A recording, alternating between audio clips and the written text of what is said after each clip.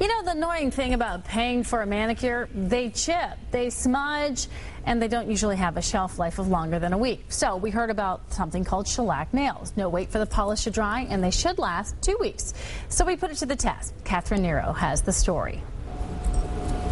It's called shellac polish, which is a hybrid nail polish. We went to Pure Concept Salon in Kenwood for our shellac manicure. Our tester went with a French manicure instead of color so we could really test its power. It can last up to 14 days, depending on the condition of your natural nails. Our manicurist April started with a base coat, then we cured it under ultraviolet light. Then came the tip and a cure, then the color to complete the French, and yet another cure. Finally, it was time for the top coat. The manicure with shellac polish cost $45 at Pure Concept.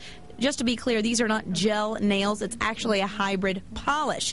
After 2 weeks, the French manicure was still looking good. There were 2 small chips, but our tester says she loved it, and she is very hard on her nails. A regular manicure usually only goes unchipped for about 3 days on her. The removal does take a little longer than a regular manicure. You can do it yourself by soaking in acetone, or the salon can do it for you, and that is included in the original manicure cost. Try it out Tuesday as an unscientific test with unscientific results.